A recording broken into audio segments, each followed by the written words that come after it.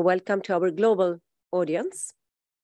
You can also ask questions or comment through social media using our hashtag IPU or hashtag Democracy Day. Let me start off with some practical questions. We have interpretation available in 4 languages. If you would like to ask a question, make a comment, put your question in the Q&A function on Zoom. Today, the big question is, has this declaration stood the test of time? We are in a situation of democratic backsliding, where democracies are threatened by corruption, populism, autocracy, and fake news. Here to discuss this, we have the honor to welcome 5 panelists. 4 are here with me in Geneva, and 1 is online. Let me start with Dr. Hanafi Al-Ghebali, Speaker of the House of Representatives in Egypt. He previously served as Attorney General and Chief Justice of the Supreme Constitutional Court. Also, we have Mrs. Corinne Momal-Vanyan, Executive Director of the Kofi Annan Foundation. She has held several senior positions for the United Nations and worked 6 years in the Executive Office of the Secretary General. Also to my side here, I have Mrs. Hind Abdalrahman Al-Mufta. Welcome, Permanent Representative of Qatar to the United Nations Office in Geneva. She's also appointed member of the Shura Council of Qatar in 2017, one of 4 women joining the council for the first time. Also welcome Mr. Martin Chungong, IPU Secretary General, who was recently elected to a 3rd term. He has had more than 4 decades of experience of parliaments at national and international levels. I also welcome Mr. Duarte Pacheco, elected IPU President in 2021. He has been a member of the Parliament in Portugal since 1991. He is now joining us online from Kazakhstan. Mr. Pacheco, you have the floor for the opening remarks.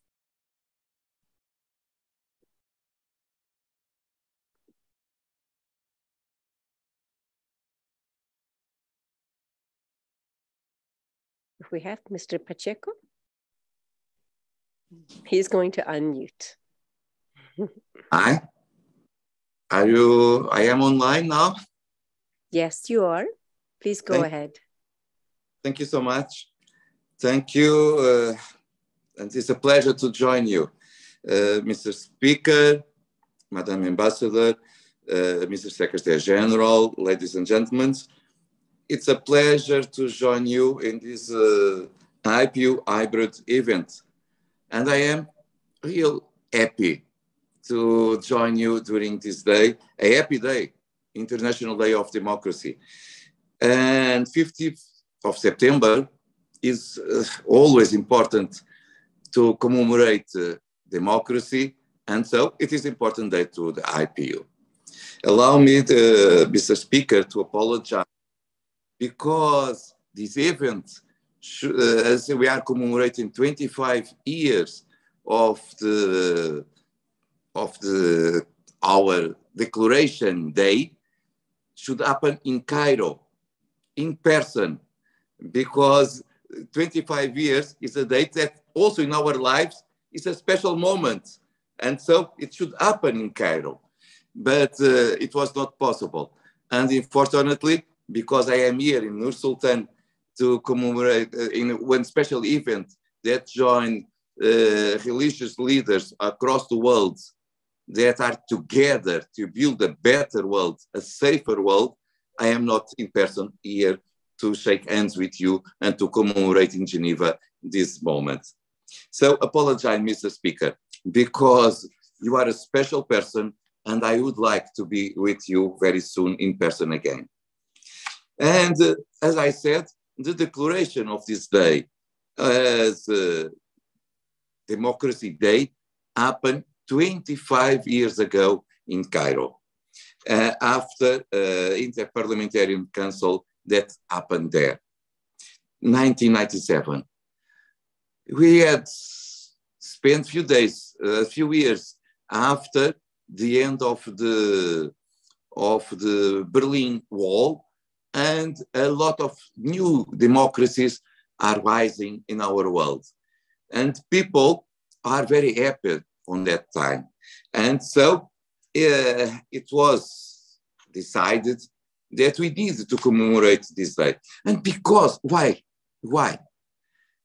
Because democracy is the best political regime we may have. With democracy, the people are free to choose their destiny. With democracy, everyone knows that we will have free press. Everyone knows that we have separation of powers between legislative, executive, but also the justice power will be independent. Because we will understand that we will have a rule of law. We understand that human rights will be defended. Democracy is not perfect. It isn't. Always is possible to improve. Yes, it is. We have a new challenge in all democracies, older or newer. Yes, we have. Because, for instance, how we may say that democracy, for instance, in countries with some decades or centuries are completely perfect, when we see that in many cases, 40, 50% of the population decides to abstain. It means that these democracies has problems too. And also, we have a new challenge. We have a new challenge. The social media, for instance, when attacks against institutions may happen and they may destroy all of us that try to preserve democracy and democracy representative. So we have a lot of challenge. We have a lot of things to do, but we continue to believe that there is no better political system. And that's why we need to commemorate it. And we need to commemorate it because sometimes people, essentially the new generation, will feel that democracy and the freedoms will be there forever. Forgive me, this is not true. Democracy is like a flower. We need to give water every day. Otherwise, one day we will wake up and the flower is not there because died. So we need to continue this work to defend democracy. And IPU, as we have in our flag, as you have behind you, democracy for everyone is one of our values. This is why it's so important to defend it every day in our lives. That's why it's so important to commemorate this 25th year of our declaration. And if I may, yes, it's something that is important to do it also now, during these days of so many turbulence in our world. Thank you for your attention. I believe that the new strategy that we approved will continue to defend democracy in our countries, in our world. And that's why, Mr. Speaker, it's so important to have your presence here with us. And so it's an honor for me, not just a pleasure, it's an honor for me to give the floor to our guest, to the Speaker of the House of Representatives of Egypt, Dr. Ali Tebali, a Democrat, a person that always defends the state of law, and that's why everyone in Egypt, but across the world, respect him so much. Thank you for your attention. Mr. Speaker, the stage is yours.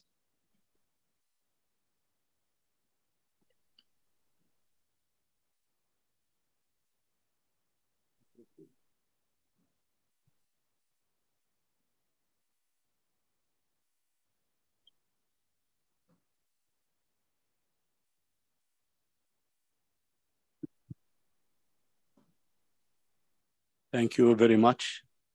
I appreciate today being with you, and I appreciate the words of Mr. Duarte Pacheco, the president of IPU. And in this occasion of 25 years of issuing the Universal Declaration of Democracy in my country, Egypt, I have the pleasure to introduce my words in my mother language in Arabic. معالي السيد دوارتي باتشيكو رئيس الاتحاد البرلماني الدولي، معالي السيد مارتن شونغونغ الأمين العام للاتحاد البرلماني الدولي، السيدات والسادة المشاركين الحضور الكريم، يسعدني في مستهل حديثي إليكم أن أعرب عن عظيم اعتزازي بوجودي بينكم في مقر الاتحاد البرلماني الدولي، محفلنا البرلماني العالمي المرموق، والذي يجسد تاريخاً طويلاً من الحراك والتعاون البرلماني الدولي إزاء العديد من القضايا العالمية، وفي مقدمتها نشر وتعزيز السلام وترسيخ الديمقراطية النيابية عن طريق تعزيز قنوات التواصل والتنسيق وتبادل الخبرات بين البرلمانات والبرلمانيين من شتى الدول، وهو ما جعل من الاتحاد البرلماني الدولي حاضنة عالمية لتطلعات وآمال شعوبنا جميعاً، والتي ترنو إلى السلام والأمن والاستقرار والرخاء. السيدات والسادة الحضور، لقد جسد الإعلان العالمي للديمقراطية، والذي نحتفل اليوم بذكرى مرور ربع قرن على صدوره بالقاهرة عام 1997، آلية عمل ملهمة ودليلاً دامغاً على الدور البناء والإيجابي الذي يقوم به اتحادنا الموقر من أجل تدعيم قيم الديمقراطية باعتبارها مرتكزاً رئيسياً وأساسياً للحكم الرشيد، ومفهوماً شاملاً يهدف إلى صون وتعزيز كرامة الفرد وحقوقه الأساسية، وتحقيق العدالة الاجتماعية، ودعم التنمية الاقتصادية والاجتماعية، وتعزيز الاستقرار المجتمعي والوطني، بحيث شكلت قيم الديمقراطية ضمانة جادة لمشاركة الشعوب في صنع واتخاذ القرار، ترسيخاً لثلاثي الاستقرار: الأمن، المساواة، التنمية، وما يجعلنا كبرلمانيين بوصفنا صوت الشعب ومنابرها الحرة حريصين على التقييم الدائم والمستمر للديمقراطية وتنقيحها باستمرار من أجل معالجة أي عوار أو خلل يشوبها، والنأي بها عن أي محاولات وممارسات استعلائية لقولبتها ووضعها في أطر جامدة دون مراعاة للخصوصية الثقافية للمجتمعات. الزميلات العزيزات والزملاء الأعزاء، لعلنا ونحن في هذه المناسبة أمام فرصة مثلى لمصارحة أنفسنا والمكاشفة للوصول إلى تقييم حقيقي وموضوعي لوضع الديمقراطية، وتصحيح ومعالجة أوجه القصور التي ألمت بها عبر صياغة مقاربة شاملة تكون بمثابة دليل استرشادي لنا جميعاً من أجل تعزيز قيم الديمقراطية. وفي هذا الإطار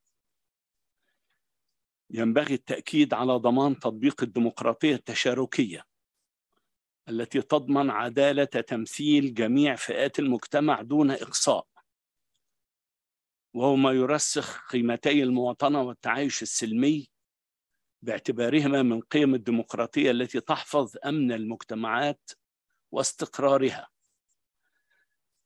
كما توجد ضرورة ملحة للربط بين تحقيق التنمية الشاملة والمستدامة وتعزيز الديمقراطية.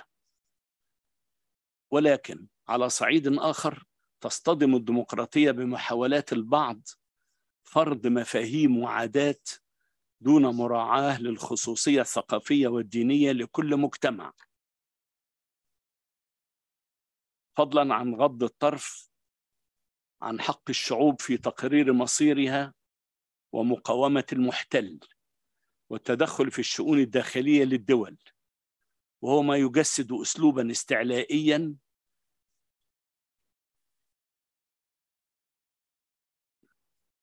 يضع قيم الديمقراطية على المحك ويعزز من مشاعر الفرقة والتباعد بين الشعوب، بدلا من مد جسور الحوار والتعاون والتكامل الحضاري.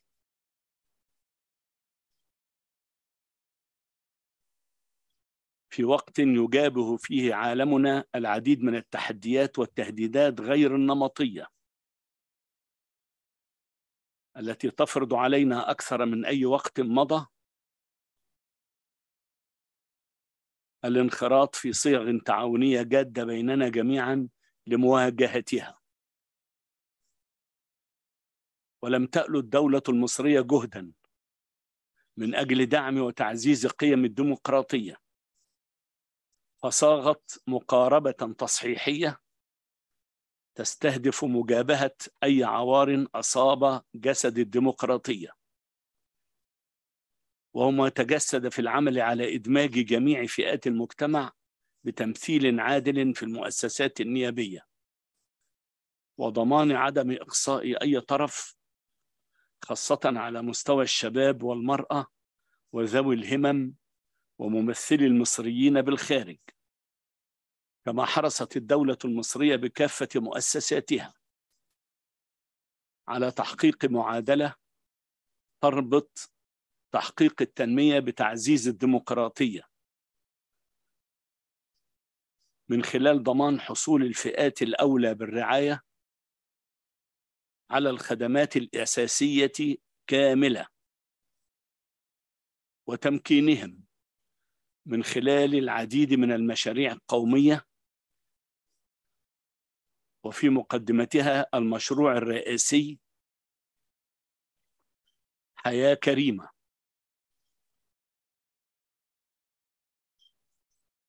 والذي يستهدف إحداث طفرة تنموية شاملة للريف المصري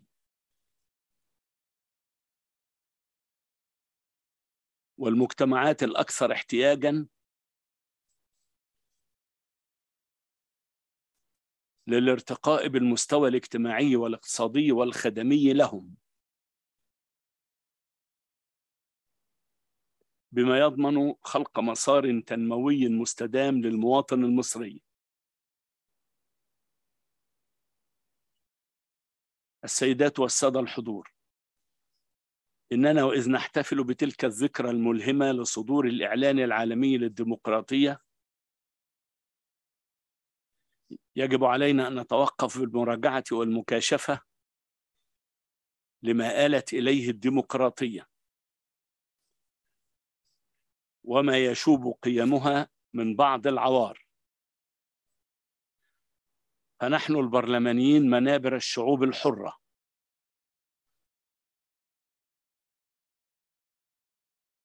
وصوتها الجسور الأولى بالتصدي والتصحيح لقيم الديمقراطية وإعادتها للمسار الصحيح، حتى تظل الديمقراطية نموذجاً فريداً للحكم الرشيد، وألا يتم دفعها في مسارات مغلوطة وخاطئة. ولعل هذا هو بيت القصيد وما ترنو إليه آمال وطموحات شعوبنا العظيمة التي نحمل جميعاً أمانة تمثيلها. وفي الختام أشكر حضراتكم شكراً جزيلاً على المتابعة وحسن الاستماع.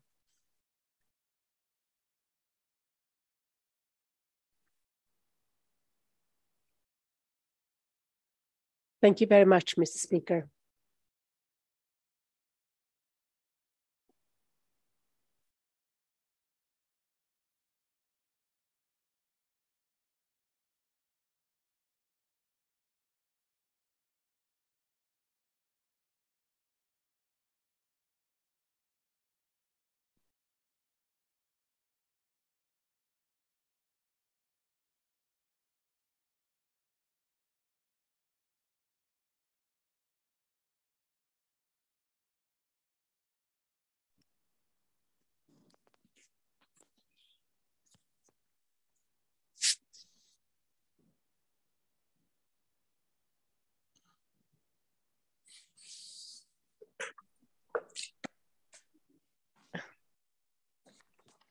Thank you again, Mr. Speaker. And let me now turn to Mrs. Momal Vanyan for the next remarks. The floor is yours. Thank you, Gunilla, and happy International Day of Democracy, everyone, wherever you are. Thank you to the Inter-Parliamentary Union for organizing this event, and it really is an honor to be part of such a distinguished panel. So we meet here today, as has been said, to mark the 25th anniversary of IPU's Declaration on Democracy, and to reflect on whether the declaration is as young as it was and has stood the test of time. We ask ourselves, in fact, whether democracy is resilient and flexible enough to adapt to today's world and challenges. At first glance, frankly, the picture is bleak. You have alluded to it, Gunilla. Democracy is in retreat and has been so globally in the last 15 years. So ironically, it has been in retreat ever since the International Day of Democracy was proclaimed at the initiative, by the way, of Kofi Annan. So the rollback accelerated during the COVID-19 pandemic. Trust in national and international institutions, as well as in the ability of elections to deliver representatives and accountable government, has decreased everywhere. And according to the latest report by one of our partners, the VDEM Institute, which is part of the University of Gothenburg in Sweden, the level of democracy has enjoyed by the average global citizen in 2021 was down to 1989 levels. So we now have fewer democracies than when the declaration was adopted, unfortunately. And the trend is so pronounced that the Secretary General Guterres, Antonio Guterres, in his message for today, for this day, has said very clearly, now is the time to raise the alarm. And I haven't heard that from him before.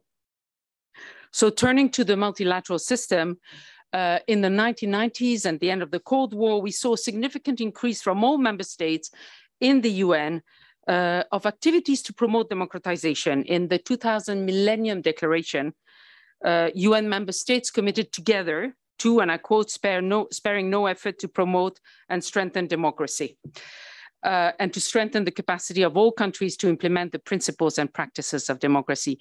But now we see that the focus of the international community in the multilateral system to promote democracy has waned over the past decade. Some countries have pushed back and arguing very reasonably that the issue of democracy has sometimes been used to further narrow national interest. And I think Speaker Gibali has spoken very clearly when he said that there is an air of superiority among some that has damaged, in fact, the cause of democracy. So it is important to recall here that the opening words of the UN Charter are "we the people," and they reflect the fundamental principle of democracy, that the will of the people is the source of legitimacy of all sovereign states and of the UN itself. And the first principle of this document, of the Universal Declaration on Democracy, says that democracy is a universally recognized ideal as well as goal, which is based on common values shared by people throughout the world community, irrespective of cultural, political, social, and economic differences. And in this vein, the UN is always very careful to say that it does not promote one specific model of government, but rather democratic governance as a set of values and principles, which are as important today as they were when the UN Charter came into force in 1945 or when this declaration was adopted. However, so while the principle endures, we have to recognize that at the national level, there are significant challenges to the practice of democracy in today's society. And President Pacheco mentioned a few of them. One key issue is the fact that democracy has been unable to stem the rise of shocking inequalities. And another is the perceived lack of inclusivity and responsiveness of traditional political institutions and their incapacity to bring in young people in particular. And the IPU always cites important figures regarding the fact that, while young people under 30 years of age comprise more than 50% of the global population, only 3% of parliamentarians worldwide are younger than 30. So this leads to diminishing levels of confidence in democracy and electoral processes in general, and in young people in particular. And another major challenge is the rapidly expanding grip of digital technologies. President Pacheco also mentioned it, on the political, economic, and social spheres. And while these technologies can sometimes be favorable to democracy, for instance, by promoting access to information, they also, or securing voter registers, for instance, they also pose a clear threat because of their detrimental impact on social cohesion and on trust, as we've seen in many elections recently. So the Kofi Annan Foundation established a few years ago, Kofi Annan himself, before he passed, a commission on elections and democracy in the digital age that came up with important recommendations with regard to the impact of social media on elections and regulations for online political advertising. And it's clear that urgent action is needed in that field. So democratic institutions, therefore, need to be much more plugged in, capable of harnessing new technologies themselves for the good and to counter their nefarious effects. What is unchanged is clearly people's aspirations to democracy. There isn't a single person, if you go around the world and you ask them, do you want an accountable, transparent, representative, legitimate, effective government, who will say no? No one will say no. And in fact, surveys after surveys show that around the world, 80% of people say democracy is important to have. This has been very steady over the last 25 years since the declaration was accepted. So to respond to these emerging challenges to democracy, such as the use of the digital technologies or social inequalities, we must all step up our efforts and work together to restore trust in democratic processes. We need to recognize that while some of the challenges are similar across democracies and across countries, there can be different democratic solutions in different societies. So we need to highlight the best practices from wherever they come from. And I will stop here, but I really want to thank IPU again for organizing this important event. Thank you. Thank you very much. You made very many good points, and thank you for your sharp observations. Now I'm happy to turn to Her Excellency Al Mufta. The floor is yours, please.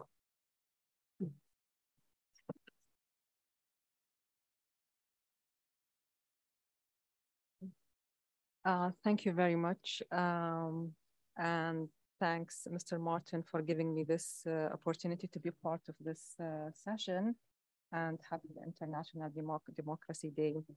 I would like also to stress the important role played by IPU in promoting democratic practices, culture, and values over the last decades, and also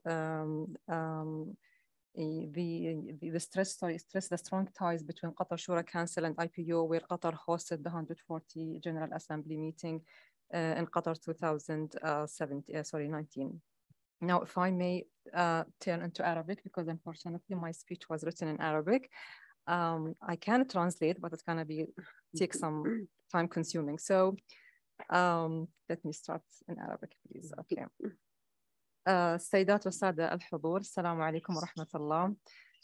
لا شك أن الذكرى 25 للإعلان العالمي للديمقراطية تمثل محطة مهمة في مسيرة العمل الديمقراطي العالمي، وذلك لما تضمنه هذا الإعلان من مبادئ لا زالت سارية المفعول وتشكل مرتكزات أساسية لتعزيز الديمقراطية كالاستقرار وتحقيق التنمية. ولكن الحديث عن الديمقراطية وإشكالاتها كما رأينا من قبل المتحدثين ومن خلال الفيديوهات المعروضة والأسئلة التي تطرحها كانت وستظل دائما تساؤلات دائمة ومستمرة ومتجددة، وستستمر الجدليات حول سبل تكييف النظام الديمقراطي مع خصوصية كل تجربة على حدة. فالديمقراطية بناء دائم التشكل والتغيير، قابل للترميم والتعديل والإصلاح رغم قدم أسسه النظرية وتراكم مبادئه المؤطرة والموجهة وتعدد صياغه التشريعية. وفي هذا الإطار الجدلي يفرض السؤال نفسه حول السؤال الذي تم طرحه في البداية: ما هي الديمقراطية؟ هل الديمقراطية تتحدث عن ديمقراطية المواطنة والانتخابات؟ أم هي ديمقراطية النظام والمرتبطة بتأسيس قواعد الإدارة العامة؟ أم هي ديمقراطية الحكم الجيد؟ أغلب الدراسات والتجارب الناجحة تشير إلى أن الأزمات المختلفة تثبت يوماً بعد يوم أن الحكم الجيد من خلال تضافر جهود وتعاون السلطات هو الممارسة المثلى لديمقراطية القرن الحالي، والتي تشهد العديد من المهددات والتحديات. ستظل الديمقراطية في عالمنا المليء بالكثير من التحديات السياسية والاقتصادية والاجتماعية والبيئية مهددة في معظم أنحاء عالمنا. لهذا فإن تحصين التجارب الديمقراطية من هذه المهددات المتلاحقة والمتجددة قد يعد هو أفضل السبل لمواجهة تحديات مختلفة، مثل النزاعات المسلحة، انتشار التطرف، الإرهاب، العنف، العنصرية، عدم التمثيل المتوازن للمرأة والشباب، الأزمات الاقتصادية والمالية والبيئية كالتغير المناخي وأزمة كوفيد-19. إن استمرار مثل هذه المهددات يتطلب استجابة ديمقراطية عاجلة للتصدي لها الآن ربما أكثر من أي وقت مضى. لذلك فإن الحفاظ على إصالة الممارسات الديمقراطية ودعمها أمر لا غنى عنه لتعزيز صمود المجتمعات ودعم قدرتها على المواجهة والتعافي. واسمحوا لي هنا أن أستشهد بتجربة أو بأزمتين وتحديين مرت بهما الديمقراطية خلال السنتين الماضيتين. أزمة كوفيد-19 مثلت اختباراً حقيقياً للعديد من الديمقراطيات في اتخاذ إجراءات توازن بين ضرورة الوقاية من الوباء والحد من انتشاره وأهمية الحفاظ على الحقوق والحريات الأساسية، في الوقت الذي أبرزت فيه الجائحة العديد من مظاهر التآزر والتضامن بين الدول والشعوب، إلا أنها كشفت عن أوجه التفاوت وعدم المساواة والظلم وهضم الحقوق، ولا سيما فيما يتعلق بجهود الاستجابة الدولية الصحية والاقتصادية العاجلة للتصدي للوباء. لهذا وجد أن الآلية الديمقراطية لبعض التجارب لم تكن قادرة بشكل فعال وسريع على احتواء الأزمة الوبائية، مما دفع بعض الديمقراطيات للأسف إلى ممارسة بعض السلوكيات التي لا تنتمي نهائياً إلى منظومة الفكر الديمقراطي. أما بالنسبة للتغير المناخي فقد شهدنا جميعاً مؤخراً الكثير من الكوارث الطبيعية التي أنهكت شعوب الدول المتضررة سياسياً واقتصادياً واجتماعياً. فكوارث التغير المناخي ترتبط بعدة تداعيات تتعلق بتحقيق أهداف التنمية: الزراعة، صيد الأسماك، الحصول على الطاقة، الإنتاج، الصحة، الأمن الغذائي والأمن المائي، وما يترتب عليه من فقر وبطالة ومجاعة إلى آخر من القضايا. تثير الانتباه إلى أن تغير المناخ مهدد عميق وواسع ودائم ما لم يكن هناك حراك ديمقراطي عاجل يشمل تشريعات لتغير المناخ وتصبح جزء من إطار سياسة ديمقراطية أوسع وأشمل تعزز التنمية العادلة والمستدامة الشاملة. من ناحية أخرى تتعدد نماذج الأنظمة الحاكمة في العالم، ولكل دولة لها الحق السيادي في اختيار ما تراه مناسباً من نظم سياسية واجتماعية إلى آخره التي تتوافق مع رغبات شعوبها وسياقاتها الوطنية وخصوصياتها. ولكن تبقى المبادئ الأساسية المتعلقة بالحكم الرشيد والشفافية والنزاهة كما تفضل بها دكتور حنفي، وسيادة حكم القانون واحترام وحماية حقوق الإنسان، قيما أساسية لا غنى عنها لتحقيق الاستمرار والتنمية وتقدم الشعوب. أن العالم لم يكن في أي وقت من الأوقات بحاجة للتضامن وتعزيز القيم الديمقراطية أكثر من اليوم. اليوم نتطلب أن يتقلب صوت الإنسانية والحكمة للمحافظة على المكتسبات التنموية. واسمحوا لي أن أعرض سريعاً على بلدي. لقد خطت دولة قطر خطوات متقدمة في إيجار جهودها الوطنية لتعزيز حماية حقوق الإنسان وترسيخ بناء دولة القانون من خلال تعزيز المشاركة الشعبية في السلطة التشريعية وفي صنع القرار. ولقد جرت في شهر أكتوبر من 2021 أول انتخابات تشريعية لاختيار أعضاء مجلس الشورى، وشهدت هذه الانتخابات إقبالاً مجتمعياً كبيراً، وقد باشر مجلس الشورى منذ نوفمبر الماضي بمسؤولياتهم ومهامهم كسلطة تشريعية. وكذلك تفخر دولة قطر بما حققته من إنجازات في مجالات تعزيز الديمقراطية، النزاهة والشفافية ومكافحة الفساد والوقاية منه، تجسدت عمليا في افتتاح المكتب المنظمة العالمية للبرلمانيين ضد الفساد في يونيو 2021. السيدات والسادة، ونحن نتطلع لاستضافة نهائيات كأس العالم لكرة القدم في دولة قطر بنهاية هذا العام. كلنا ثقة بأن هذه الفعاليات الرياضية ستكون فرصة ممتازة لتعزيز الممارسات والقيم الديمقراطية التي تدعو إليها الرياضة، وعلى رأسها قيم المساواة والعدالة والنزاهة وترسيخ قيم احترام الآخرين والتسامح وتخطي اختلاف الثقافات. لقد أثبتت الرياضة أنها أداة فعالة التكلفة ومرنة لتعزيز أهداف السلام والتنمية، وهذا ما تسعى له الديمقراطية. بالختام أشكركم مرة أخرى وأتمنى لهذه الجلسة والاتحاد البرلماني كل التوفيق.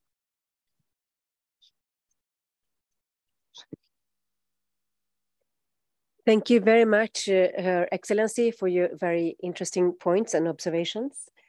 And now let me turn to Mr. Secretary General, Mr. Chungong, for your remarks. Please, the floor is yours. Thank you very much, Gunilla. Thank you for moderating this very important meeting. And let me use the opportunity to wish, like every speaker before me, wish all our audience out there happy day, International Day of Democracy. I would like to use the opportunity to thank His Excellency Dr. Hanafi El-Gebali for traveling all the way from Cairo to be with us here. And I think that it is a befitting tribute to the foundational instrument that was adopted in his country. And we can really be saying that in this respect, Egypt, in a way, is the cradle of the IPU's Universal Declaration on Democracy. I thank my colleague sitting at the other end of the table, Corinne, for being there for us all the time and for working stringently with all of us to improve upon democracy worldwide, as well as other areas of endeavor. And today, let me not forget the online participant, my good friend, Mr. Pacheco. I hope he's still online, just to say Happy International Day of Democracy, Duarte, wherever you are.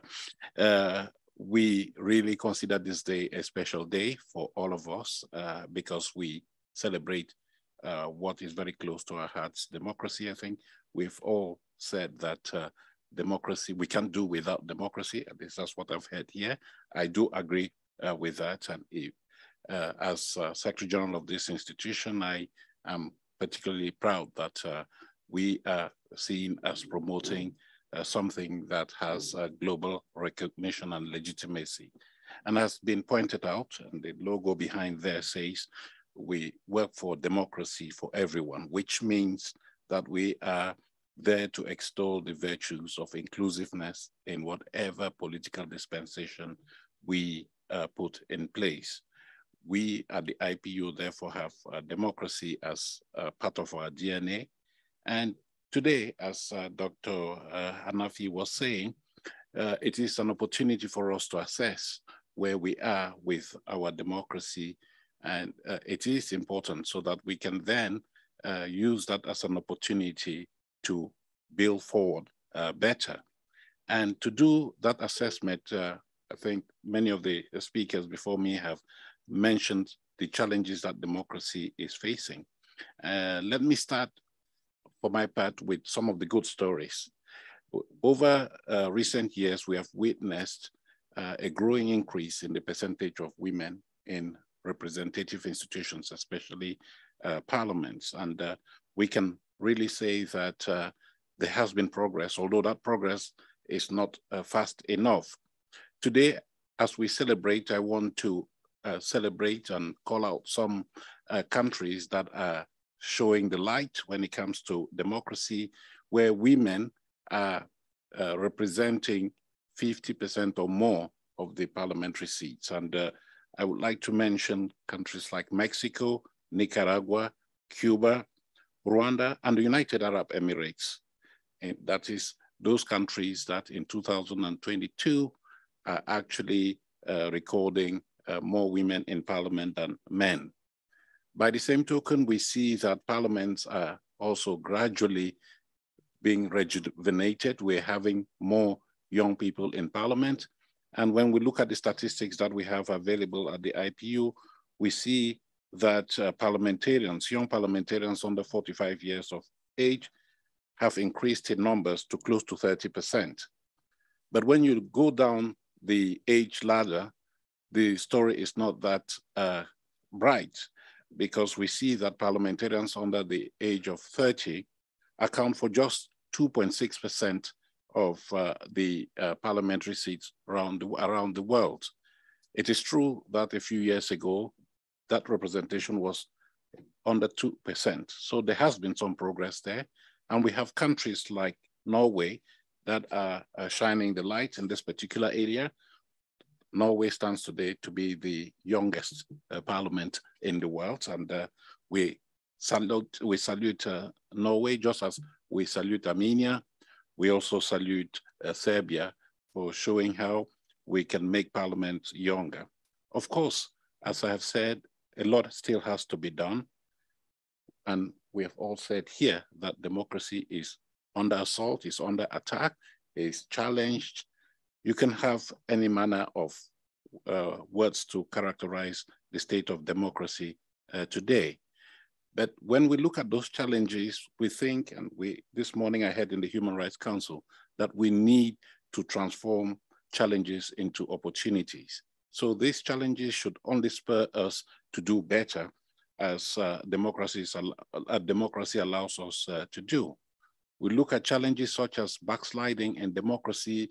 In recent years, we have seen an increase in the number of coup d'etats in the world, something we had thought had been relegated to the past, but we see many countries experiencing coup d'etats. And this has given, I would say, a pretext to people to preach populism in our communities, extremism. I think you mentioned it, Madam Ambassador. And there is an increasing rise in autocracy. So we also have noticed, unfortunately, that the number of parliaments functioning in the world today used to be 193. Today, we have lost 3 because of political challenges. And during these discussions today, you'll be hearing from representatives of some countries that have experienced challenges in terms of the subversion of democratic practices, including in Myanmar. I think the point has been made that democracy is fragile because there are these challenges, and it's like boxing. People get at you and they're hitting you all the time. But the beauty of democracy, and all of us are saying that, and today, as the 25th anniversary of the Universal Declaration of Democracy, the beauty of democracy is that it is like the phoenix. It will always rise from its ashes.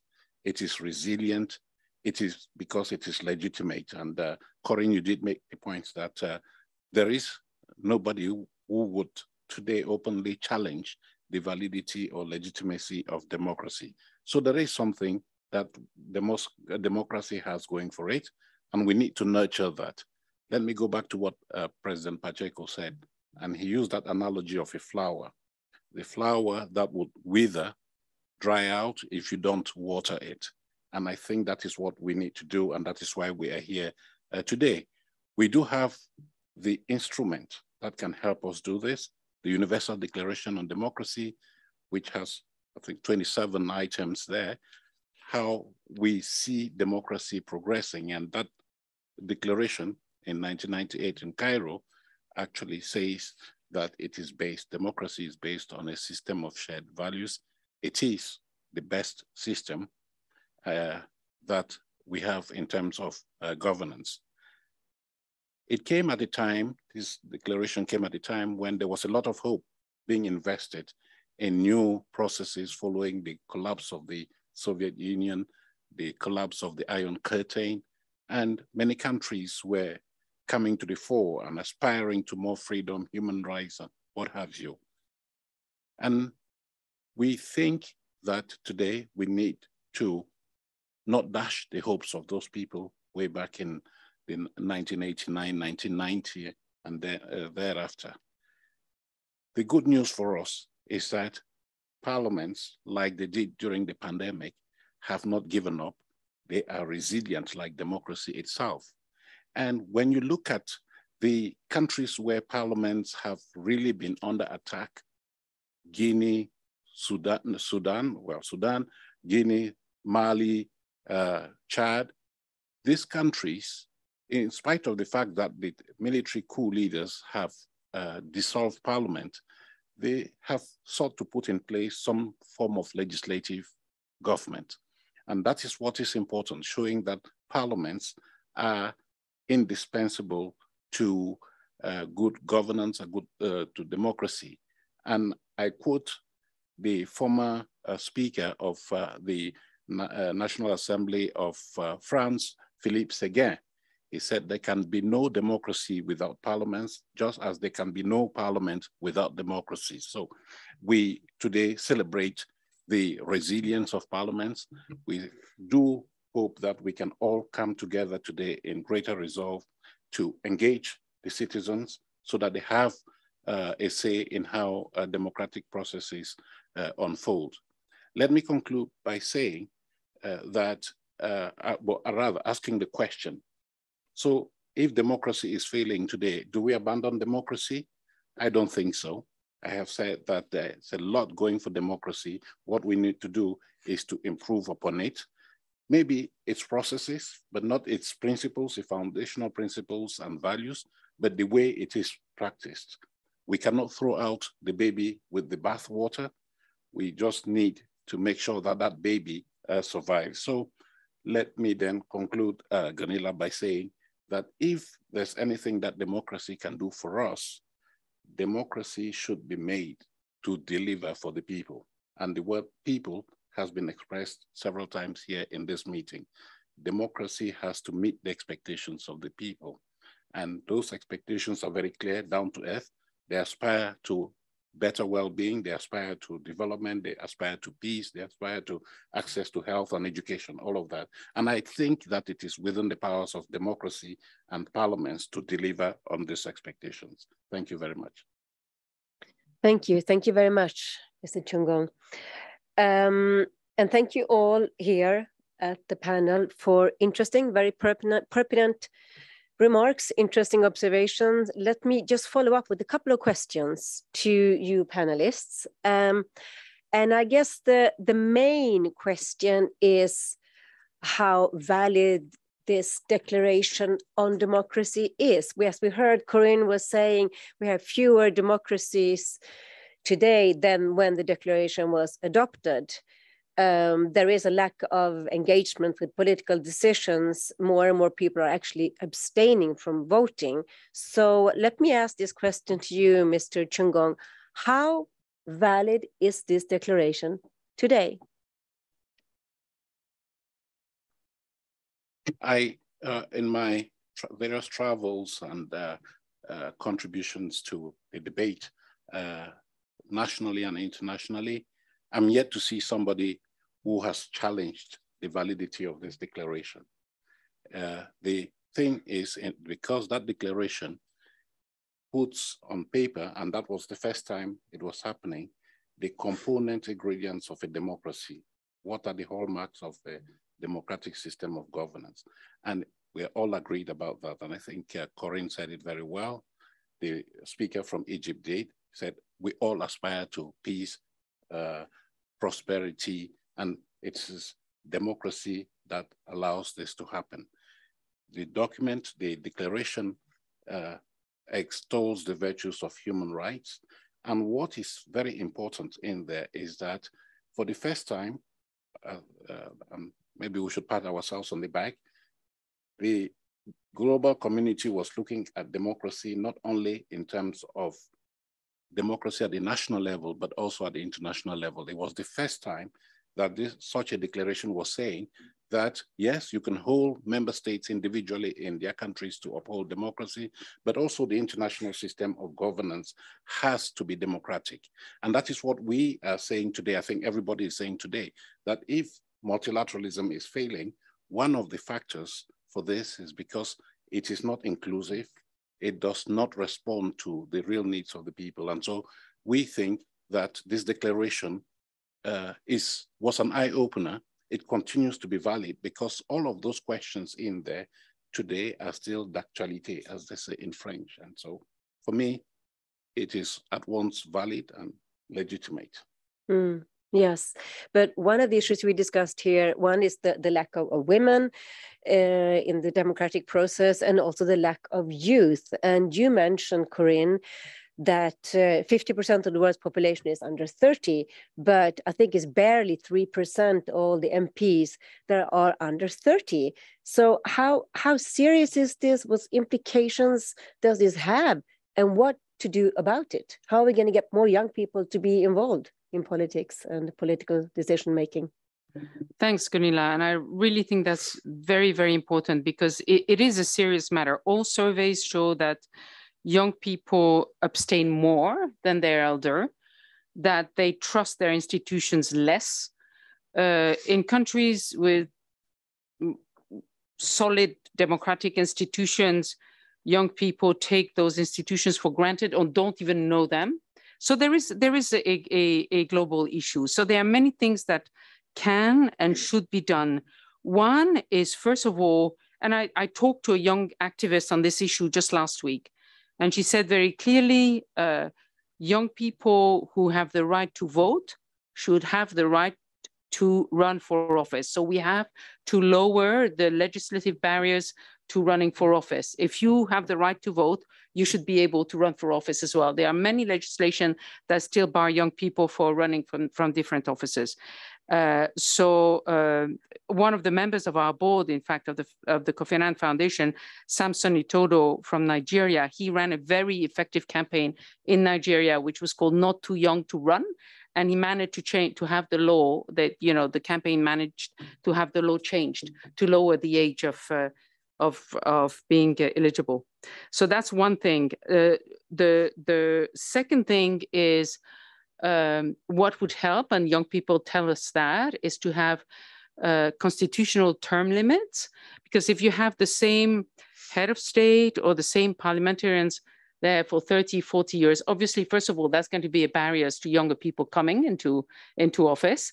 But also it just demotivates young voters if it's the same old faces that they see up there all the time. 3, the political parties have a role to play. First of all, the political parties often misuse their youth wings, and we've seen it. Instead of using them to educate the future leaders, making sure that they instill the sense of duty, political service to the public service, political, ethical behavior, and so on. They sometimes use the youth wing as militias, frankly, sometimes, and that can be a real problem. The fourth is that we know that young people, it's not that they're not interested in the big challenges of today. They are very concerned. They are cause-driven. They're not process-driven. So somehow our political parties, our governments, our parliaments have to be able to show their work on causes, not on processes. So it's really important. And climate change, we've talked about it. The end of discrimination. Young people are very committed, interested, active. However, You know, they don't believe that our government is democratic institutions deal with these causes. The fifth way, I think, is civic education, which has been forgotten in many countries. Many young people just do not know how a parliament works, and the importance of explaining the importance of parliament and legislative processes, that, you know, this is how the law works, why we have a higher chamber of parliament, why we have a lower chamber of parliament, how that works, how low, you know, this is really important, but young people sometimes don't know. So I think reintegrating civic education in basic education in school is really important for people just to know what's going on and why they should vote and why they should care. I think one last issue, maybe one last way, is we have seen that those parliaments in particular that use the new technologies for platforms of engagement, discussions online with young people, those are successful in reaching out, because these are the platforms that young people are familiar with it and comfortable with. So I think there's a number of things that can be done and should be done to re-engage young people into democratic processes. Interesting. You give many good examples, and there's a lot to do there. I would like to give here the floor to His Excellency Speaker Gebali on this issue. Thank you very much. I speak in Arabic. Then put the headphones. أثمن جدا كلمة السيدة موما الفانيان حول مشاركة الشباب في العمل السياسي وبالذات في البرلمان.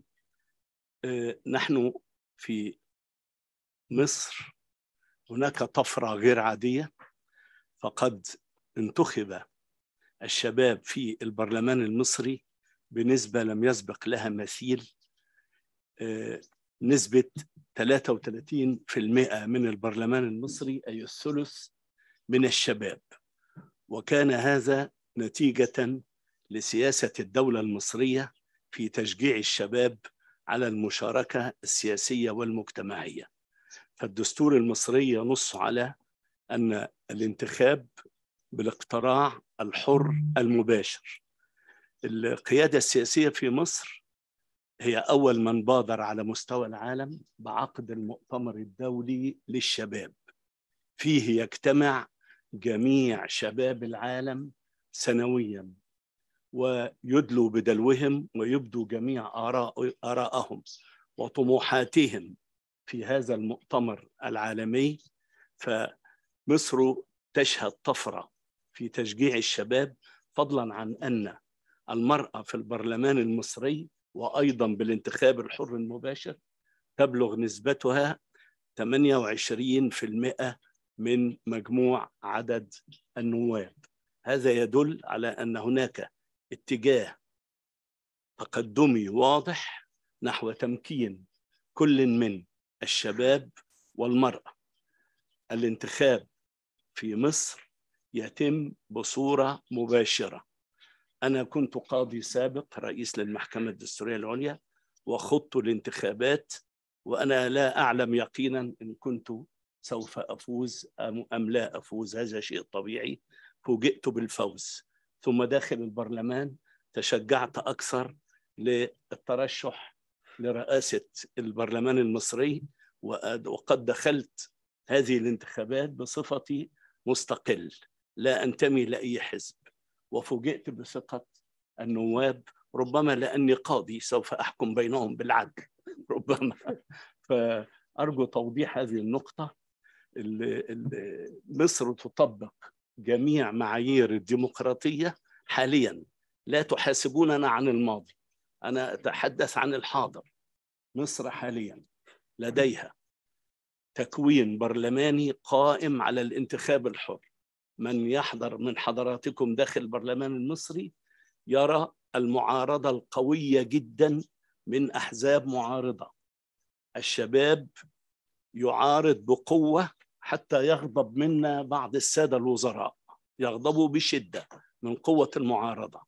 فقد يكون السبب أن احنا لا نسوق أنفسنا، ولكن العهد الحالي يقوم على تطبيق معايير الديمقراطية بدءا من الانتخابات الحرة، تحت إشراف قضائي عادل جدا وتحت الإشراف الدولي، ثم الممارسة السياسية نفسها من حرية التعبير في جميع المجالات، وأحزاب المعارضة كذلك تبدي رأيها بحرية. أما ما قد يصار عن، كما أشارت السيدة موما الفانيان في كلمتها القيمة، عن أن من مبادئ الديمقراطية عدم تجنيب أو إبعاد أي صاحب رأي، هذه مسألة تتعلق بطبيعة المجتمع المصري. نحن لا نجنب أحد، ولكن تخيلوا معي تجربة أفغانستان. أنا أتحدث صراحة وبقلب مفتوح عن تجربة الإسلام السياسي. أنا مسلم، ولكن الإسلام السياسي مرفوض على مستوى العالم، لأنه قد يجلب كثير من المحن والمصائب لكل شعوب الأرض. الإسلام السياسي ليس هو الإسلام، وليست مبادئ الإسلام الأصلية التي تكمن في قلوبنا كمسلمين. إذن لا نتحدث عن إبعاد طائفة، هذه طائفة تتبنى اتجاهات معادية للإنسانية، ولذلك لفظها الشعب المصري في يوم 30 يونيو. خرج الشعب المصري كاملا حتى سدت الشوارع، وأذاعها التلفزيون وأذاعتها وسائل الإعلام لرفض هذا الاتجاه، بعد أن فشل خلال عام واحد في إدارة نظام الحكم على أساس ديمقراطي سليم، وإنما أقحم مبادئ هي بعيدة عن الإسلام وتقترب من الإرهاب بالمعنى الواضح. فهذا الذي انتهجوه كان سيسبب الآلام للبشرية جميعا. أنا أتحدث بمنتهى الصراحة حين تحدثت أن الديمقراطية وليدة ظروف كل دولة، كنت أتحدث بصراحة عن هذا. أنتم في أوروبا لا تتخيلون مدى ما كنا نعانيه في هذه الفترة. هذه المعاناة كانت قاسية جدا، ومصر بلدي وطني تصدت لهذه المصائب، منعت عن العالم كله تفشي الإرهاب، ثم منعنا كذلك ممارسات أخرى قد تؤدي إلى الأسوأ. فأنا أطمنكم بحكم أنني قاضي ولا أعرف سوى العدالة أن الديمقراطية في مصر تسود حاليا وبمنتهى العدالة والصدق. شكرا جزيلا. Thank you. Thank you very much. Interesting to hear and encouraging to hear about youth and women in Egypt. So thank you very much, Adna. This topic is engaging, I can see. And I would now like to turn back to Mr. Chungong, who also has some points on this. Thank you very much. I just want to pick up on what Dr. Jabali has just said about young people. And let me commend Egypt and you, Mr. Speaker, on your very good record when it comes to youth representation in Parliament. I can concur that we youth actually represent 33% in the Parliament. And similarly with women, I remember several years ago, I think women's representation was something like 2-3% in Parliament. And today it has increased tenfold. That's fine. I come back to what I said about democracy being practiced at the national and the international level. At the international level in the IPU, we want to show that we practice what we preach. And that is why if you look at the image of the IPU today, it is more gender sensitive, it is more youth oriented. There are younger and younger people coming into the IPU youth deliberations. And we do have a vibrant youth forum, which is bringing in new ideas, using new technologies to articulate their views. It is something that we would like other organizations to borrow a leaf from. And the women's movement, of course, has been there for 50 years and is very strong. And what has happened is that we have instituted a system of sanctions for those who defaulting parliament, as well as premiums for those who are doing well. For instance, when you have more young members of your delegation, you have more speaking time. So there are things that we're doing as an international organization to practice democracy at the international level that complement what is being done by the member states in terms of actually rolling out the principles and values of health and the democracy declaration. Thank you. Also interesting points that you raised there. Now we would love to hear from our audiences, both here in Geneva and also from the hundreds that are online. We will take a moment now to play a short video so you can enter your questions in the Q&A function on the Zoom.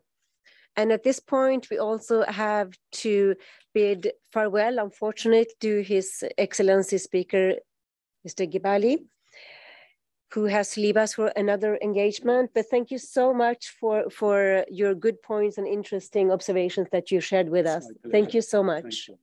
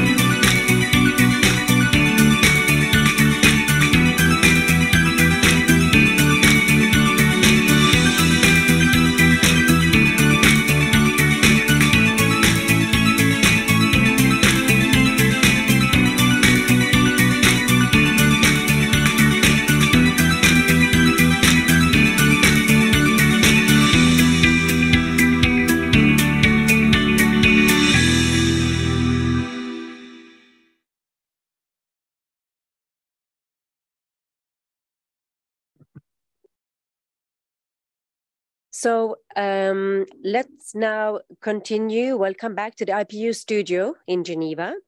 We're very happy to still have our distinguished panelists and participants with us. And I would like to start now as we continue with a question to Her Excellency Al-Mufta about gender parity. We were speaking about how there's a lack of youth in politics and parliaments. There's also a lack of women in many parliaments. So what is the biggest issue, problem, and how could this be solved? Are quotas, for example, the right way to go to change this, or are there other ways that we haven't tried before? Thank you very much. Indeed, I would like to start with one fact, if I may, to do so, whenever discussing any gender issues. Women, I would always say that they are the wealth and power of any society. If neglected or not utilized effectively in any development process of any society, it means that either this development process misled or lagging behind at some stages. So answering your question, it's not an easy to answer, the gender question.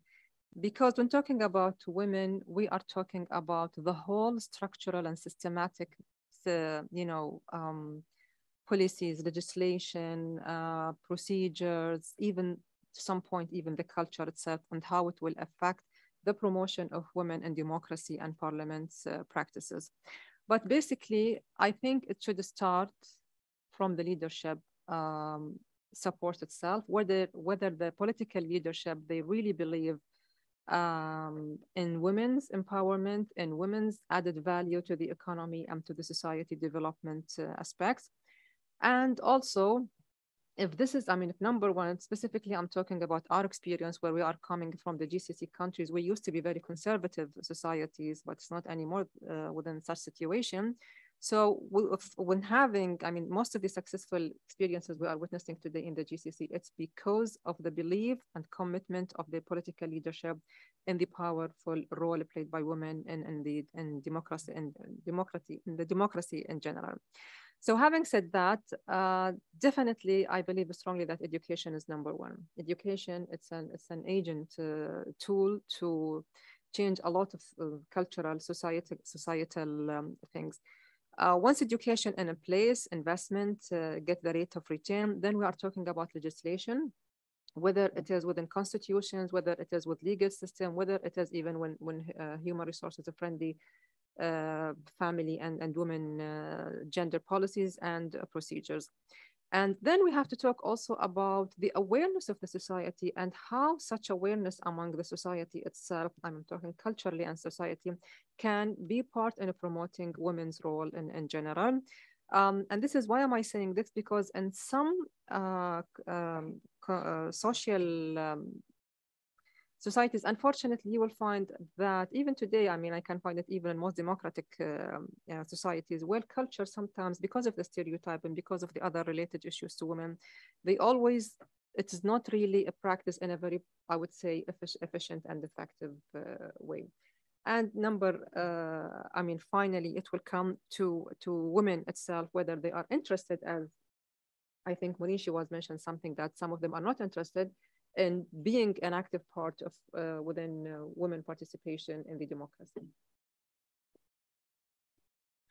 Very interesting. Thank you. And there are hopeful things that you actually can do. And I think you're right. Education is really the key to start from early on, and then that give place to more women to actually have a space in the political sphere. Now, I'm happy to invite Mr. Nyunt from Myanmar. Mr. Nyunt is the head of the committee representing the Myanmar Parliament that was elected in November 2020 before the military coup in February 2021. So we will now have, if I write, a video statement from Mr. Nyunt.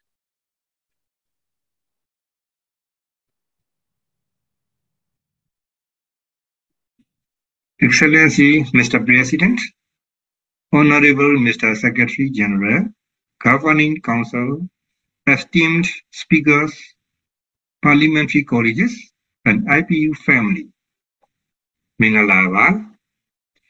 On behalf of the CRPH and through it all MPs and those we represent, deep appreciation for giving me the floor to comment the perilous situation in Myanmar.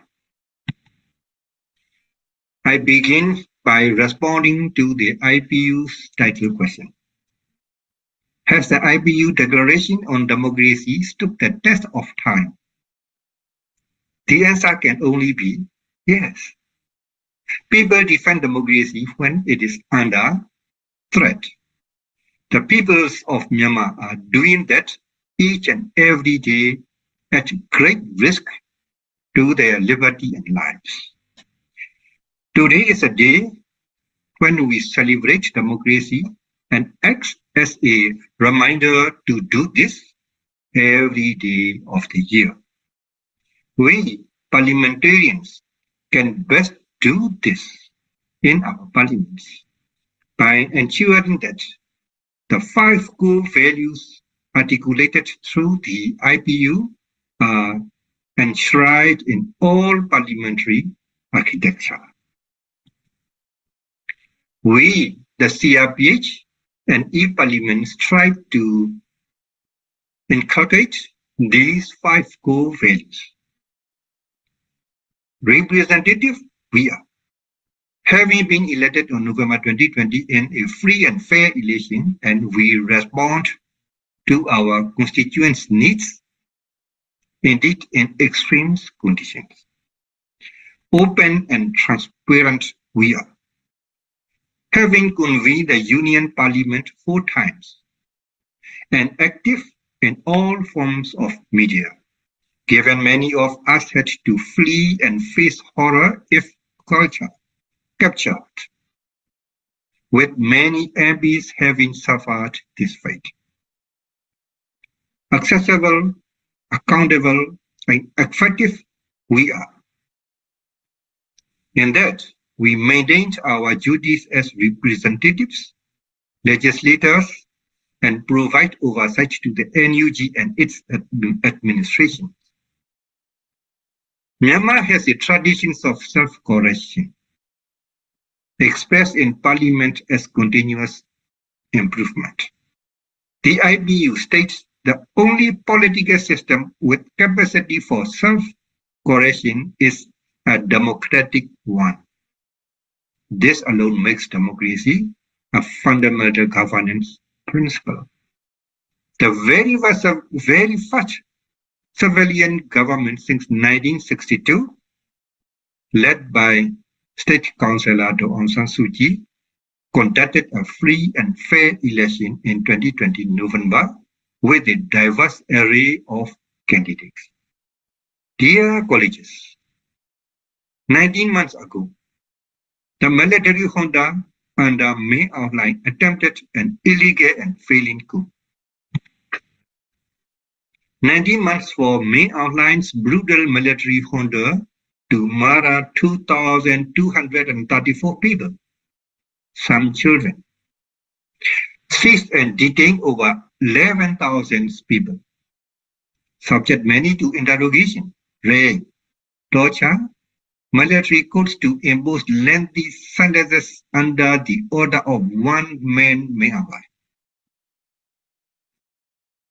He alone has brought our country to its knees. It is now an economic basket case while he plunders state-owned resources. Many more have fled their homes, and thousands are displaced in jungle and on the border due to crucial actions by the military junta that includes aerial bombings.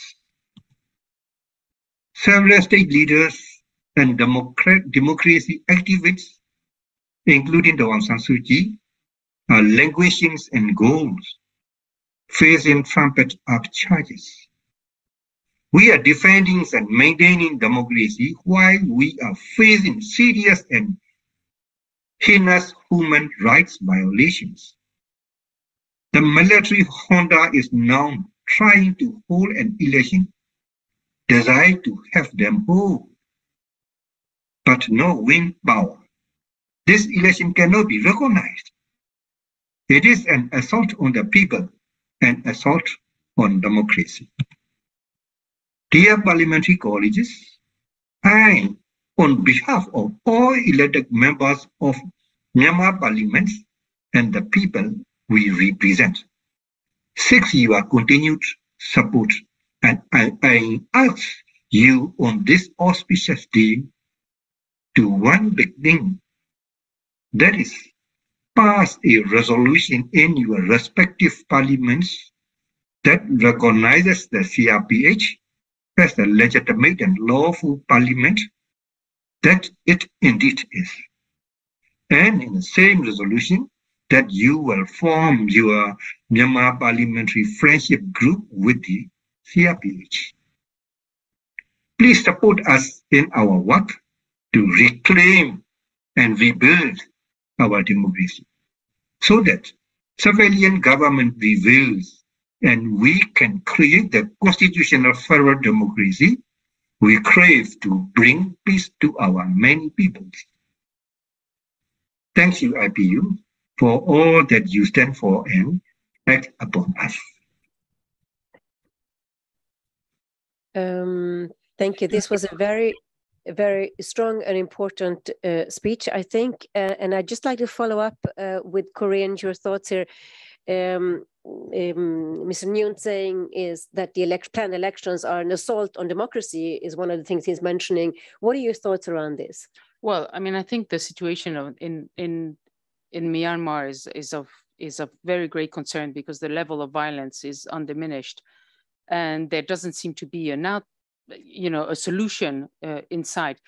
The case of Myanmar was one of these several cases, very striking, that made 2021 a disastrous year for democracy with the coup in Yangon. It's the junta thought they could just go back to the 1980s. What is very interesting, however, is that many considered that in a way it's a failed coup because the people rose. The people would have lived through democracy and did not want to go back to what the situation was before. Now, of course, the position of the international community is evolving. So far, the government in Yangon has not been recognized by the United Nations. There will be a discussion in a few days for the 77th session of the General Assembly on which delegation to recognize through the credential committees of the United Nations. That will be a very interesting indication of whether the international community stands firm with the junta. But the situation is of great concern. There is violence, there is systematic oppression, and a solution has to be found. And of course, elections held in this context would have no credibility whatsoever.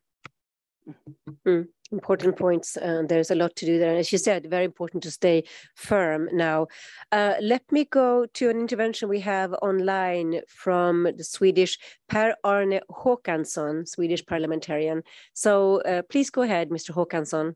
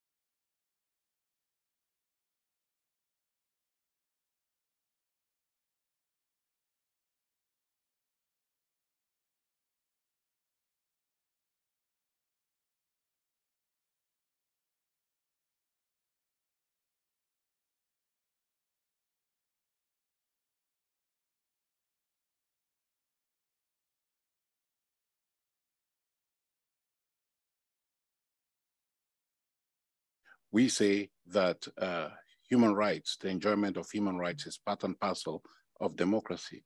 And in the IPU, we have a mechanism where we investigate cases of violation of human rights of parliamentarians. And we call out the authorities that perpetrate violations against the integrity of members of parliament. This is a way that we are able to hold our member states, our member parliaments accountable for those values and principles that they have signed up to. When we say that we want more youth in parliament, then we want to make sure that delegations coming to the IPU are young. And so there is a premium for those that bring young parliamentarians. Same thing with women. Women parliamentarians who come to the IPU, every delegation has to be gender equal. And those that don't come with gender equal delegations lose part of their entitlements in the IPU. So in a way, we are working towards applying sanctions or actually enforcing what we preach. Of course, we are not the gendarmes of this world. We cannot just go after each member state or member parliament and tell them that you are in violation of this. Please get back on track. But then we can appeal to the moral conscience. We can, I would say, name and shame. We can show that other parliaments are doing good things that need to be emulated according to the precepts of the Universal Declaration on Democracy. So if you ask me the question, we're not there to enforce standards. We're there to help apply them according to a system that has been owned, has been seen to be owned by the entire membership of the IPU. Yeah, good points. Let me just see if we have Mr. Håkansson. I don't think we do, but we had very many interesting observations and points, and we heard some very, very pertinent remarks from our panelists today. And now we're going to wrap up. It is 5 o'clock. And I think we discussed a lot about how there is a recession in democracy and so forth. But we also heard a lot of hopeful stories, I think, from you, Corinne, from Egypt, from Martin Chogong, and also from the Minister of Qatar, or the Ambassador of Qatar. So there is a lot of hope. And I think what we have to hope for is more youth involvement in politics, more women. We have to hope that there's going to be less abstentions. That's also a trend that's quite worrying. And not least, what we hadn't really had time to talk about a lot is the importance of democracy in climate change and in fighting global warming. Here, a strengthened democracy can really play a role. Just think that we already have almost 3,000 climate-related laws. That shows how important it is. So with those notes, I would like to conclude and thank you very much, our panelists, and looking forward to see you again in 1 year when we again celebrate Universal Declaration on Democracy. Thank you.